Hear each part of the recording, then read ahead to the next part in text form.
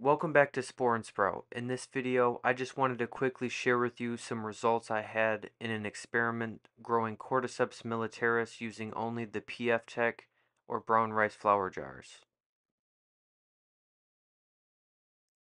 Cordyceps militaris is known to be more tricky to grow than other species, and the normal cultivation methods are more advanced and complicated when you compare it to the PF TEK, which is the basic method where all the beginners start off.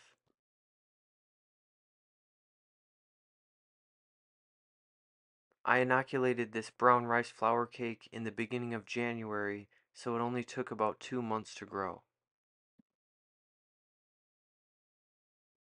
The yield was actually not as bad as I thought it was going to be, coming out at around 14 grams fresh or 3.5 grams dry per cake.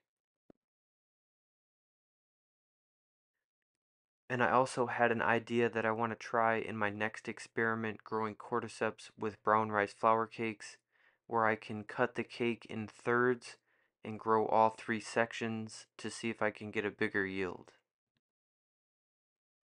I let the Cordyceps mycelium take its time colonizing the cake. I didn't use a dark period and I didn't use any special lights. I just used indirect light from the window. So it looks like the PF TEK is a suitable method for growing Cordyceps militaris, especially if you're a beginner. I recently uploaded the full video tutorial on how I made these brown rice flour cakes, so I'll make sure to leave a link in the description to where you could go watch that video.